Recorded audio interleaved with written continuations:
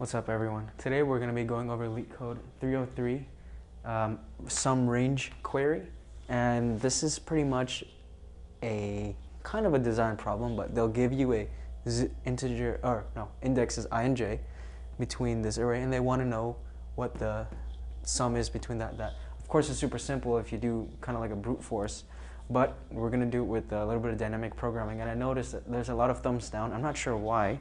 This is a pretty it seems like a useful problem, because in an interview, if someone asks something simple like this, you give a simple solution, but they can say, how do we make this scalable, or how do we make sure that if this is happening repeatedly?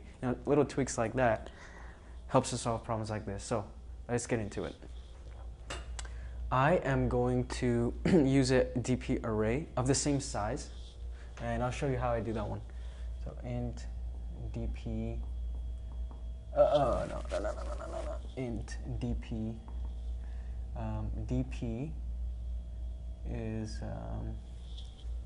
well, first, if ar.length is 0, we can return. Yes, you can actually return on a constructor. Otherwise, DP is set to new int ar.length,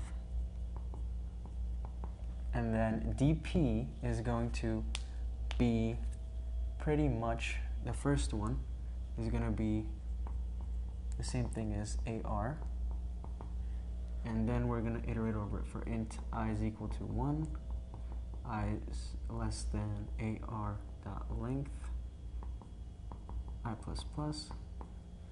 DP of I is going to be DP of I minus 1 plus AR of I. And that's the constructor. Now what we're going to do is this. Let me actually write out what the DP array for this one is going to look like. DP would be -2, 0, 1, -4, 2, -4, 2, -4, 2, and 3.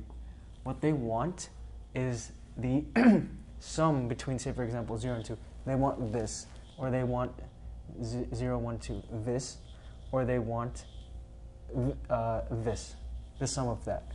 These are the outputs. Now, the answer is pretty straightforward. Pretty much what you want to do is DP of j, the outer bound, minus the DP of I, but since we want to include the number at I, what we need to do is DP of I minus 1, not DP of I. So there's going to be one edge case where the I that they give is 0. In that case, all we do is return DP of j.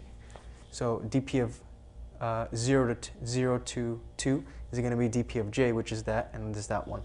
So if I is 0, we return DP of j. Otherwise, we just return DP of j minus DP of I minus 1.